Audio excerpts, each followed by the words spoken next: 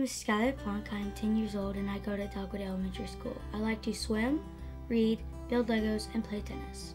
I first met Jesus when I went to summer camp and was introduced to the Bible. It was there that I accepted Jesus into my heart, as they gave a training program there. I want to be baptized because it will show all the other Christians that I love and know God. This is Skyler, and Skyler has come to profess his faith in Christ. And Skyler, are you here today to publicly profess to your friends and family out here today that you have trusted Jesus Christ as your personal Lord and Savior? Yes. And as your intention is, best you can, trusting God. You can't do this by yourself, buddy, but trusting God and His strength to do it, to live your life in a way that honors and pleases Him. Yes. Okay, then it's our privilege, along with your dad, to baptize you in the name of the Father and the Son and the Holy Spirit.